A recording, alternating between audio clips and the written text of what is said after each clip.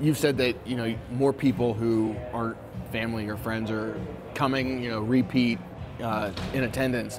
What have their opinions, what have you heard from them in terms of the feedback? They've actually, we're sitting here talking about like, oh, we're so scared our originals, but like our originals have been received incredibly well in some surprising locations sometimes too.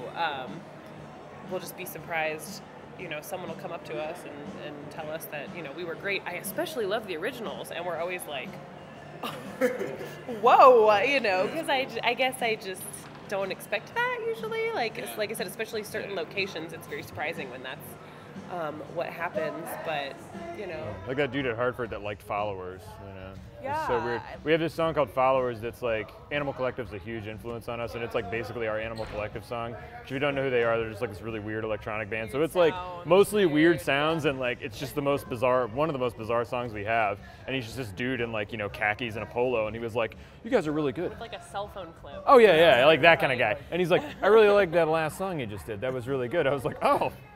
Thanks, man. Yeah, like it's just so, it's surprising sometimes. It was just weird, like, oh, okay. When people, which song speaks to which people too, is like, oh, okay. And then, we get a lot of people that are like, oh man, I love that Folsom Prison Blues. That was a good tune, you know what I mean? And obviously people are super complimentary of, Carolyn is like a freak of nature vocally, so a lot of people are like really into that whole thing. And we've actually, I don't know if I've ever told you this, but we have a lot of people comment on Brian about like, love your drummer, or like, love his energy, he's so good, and I'm like, yeah, I know. Taught him everything he knows.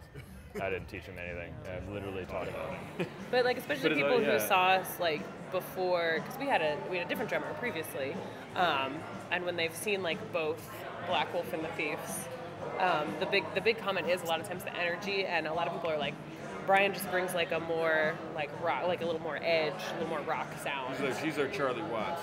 He's just more in your face about it, and that's, I feel like, kind of the direction that our like songwriting was really going anyway. So it was like this perfect timing.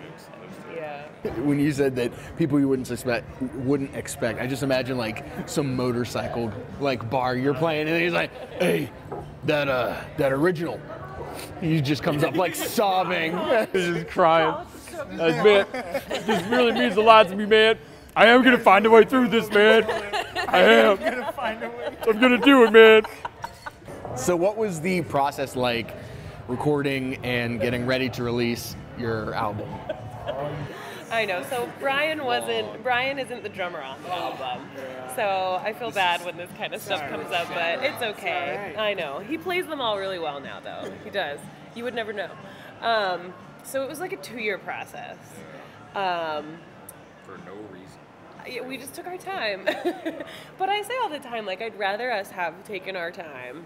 But it really wasn't us taking our time. A lot of it was just like, we'll do it later. A lot of it, no, honestly, a lot of it was like, we're in our late 20s, we bought a house, we got married, all that stuff happened while we were recording this, and, we have regular jobs, and, It was interesting though, because like at every show we'd be like, oh, we have an album coming up soon, because we were in fact in the process of recording, and people like started like heckling us, and we're like, when, That same motorcycle guy who's like meets you outside with the crowbar. Hey. It like kind of just started feeling like something that I was saying in between songs and like wasn't a real thing. And then when our drummer, he moved to Nashville, and like that kind of had to kickstart us, because we're like, oh, we're not done. Like, we need you, man. And he was super cool. Yeah. Like he was like, okay, well, I've got like this week, and he came in and just like plowed through and finished stuff up. Yeah, and that really kind of was a wake-up call for us. Like, okay, we need to get this done. Like, we need to really finish this. And like, and it was also kind of discouraging. I think part of the reason we took so long to finish it too is because like we've been a band for like 5 years.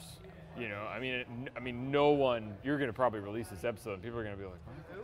Black Wolf and the Sheep, who?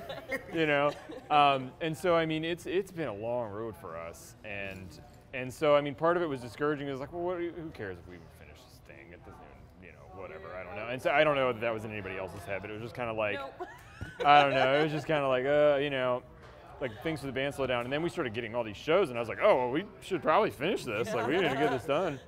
And so we did. Like she said, our other drummer leaving really kind of kickstarted us. Like, okay, let's get this done. And then the actual process, once it was finished, and we actually got to the mixing phase, which means everything was actually done. Which I didn't know this, but the mixing phase basically just equals you listening to your albums 65 times in a row. It is like, it's crazy. Like, ooh, that, I still that. like it, which is amazing. Yeah. But I mean, it was like, oh my gosh, I don't know if I can listen to this again, you know? And then it was getting all the artwork done and all the merch done and everything like that. And that was, when you actually have a deadline on it, because that's basically what we did, is we just kind of like, in November, we asked the guy who recorded our album, who needs a shout out, Todd Mackey's like just a wizard. I mean, he's amazing.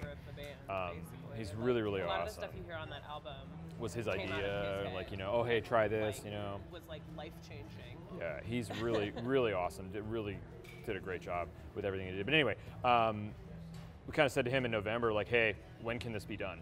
And he was like, end of January, I can have mixes for you if you do this, this, and this.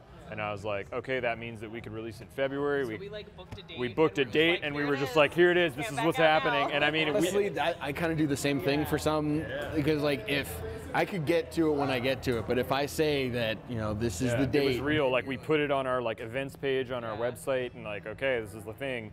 And then it was just a mad dash to get stuff done. And I mean, it was just, dude, it was like obstacle after obstacle after obstacle. Like, I mean, and dumb stuff. Like, my card didn't work. His card that I used to pay all my bills is just like, nope, just didn't go through. Process is delayed by 2 days. And then, we were like afraid they weren't going to show right, that it wasn't going to be here in time. We weren't going to get the album in time. And then like, we did like liner notes and stuff for the album. Because that was just something, you know, we were like, the lyrics really mean something to us, and like, you know, I remember like buying albums when I was a kid, you know, and getting it. Oh, I mean, look at the lyrics. You look at the pictures and stuff. So I was like, let's like go all out. Like a lame booklet. I was like, oh. Yeah, exactly, yeah. And so we were like, let's do this. So she does it, right? She does this whole thing. This woman comes home from work every day for a week, at least 4 hours, if not longer than that, every single day, and goes on Photoshop and is making these amazing pages for it, right? Does all the design herself, you know, it's insane. And I deleted everything.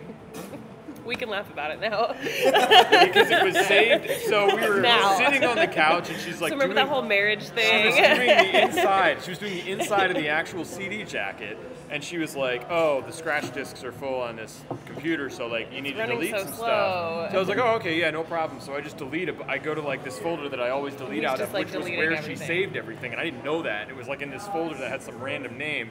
And I just deleted it. Oh, yeah, make sure you empty the trash there too. So it's definitely not redeemable. Or else it's not deleted. And when that was realized on that Friday when we were supposed to have submitted everything, she realized that I actually thought we were going to get a divorce. I was pretty sure. I went through all the stages of grief in about 2 hours. I was pretty sure that was the end of not only the band, but like our relationship. And I was like, wow, this is insane. No, but like I thankfully like was nerding out on my own creation. So I took pictures of all them on my phone. Yeah. So I had like at least something to look off of to recreate them. So what you'll see on the album is basically what it was. Basically what she was a trooper. She did it in 2 days. That worked. That was like, I mean, seriously, it is no exaggeration to say she easily put in 20 hours. Did it in like 8. You know, just had to. We set a date. You know what I mean? And so everything came in, and it was totally cool. So it worked out. And then just like so we have a bunch of limited edition merch we're gonna be releasing as well. Every single one of them, there was a problem that delayed it, and we were just like, what is going on, man? Who doesn't want us to release this album? At one point, he was like, the universe doesn't want us to make this album. It's like someone has a piano overload. Yeah, right. These guitarists are sitting in Washington, There's a guitarist out there with a voodoo doll. He's failing, just like he said he would, you know. Terrible.